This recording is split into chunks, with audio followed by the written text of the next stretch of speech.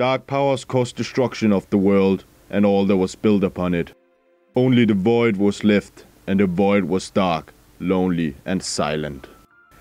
In the void floated the legends and the demigods, each kept safe by the gods that had chosen them.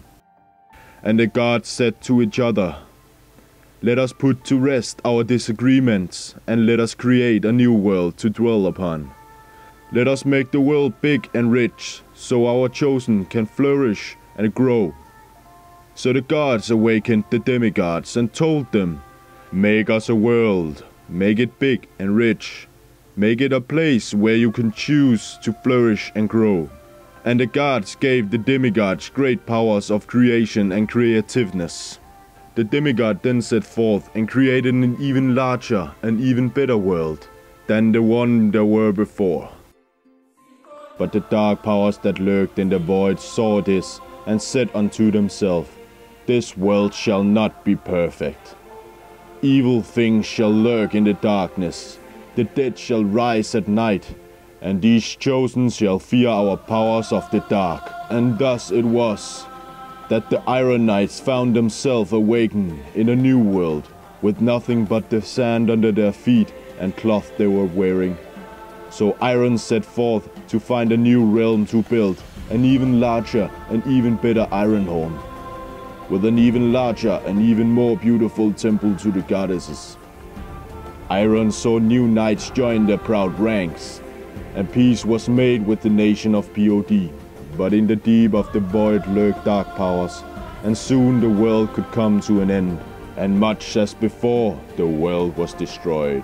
Dark powers caused the destruction of the world, and all that was built upon it.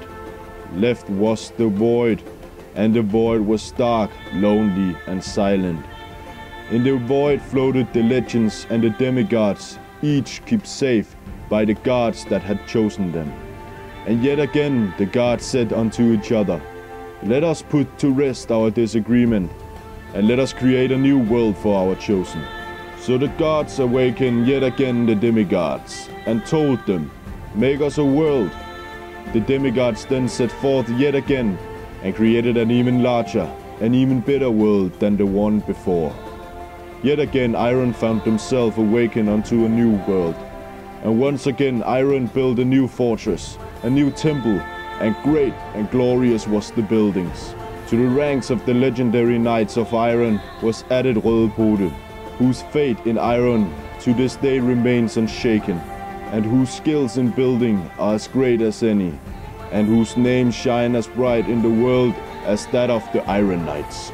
Iron also found new friends in the Northern Alliance, and chose to ally with some of the legends there. But dark power still lurked in the void, just watching the chosen of the world until they once again could rise and destroy the world.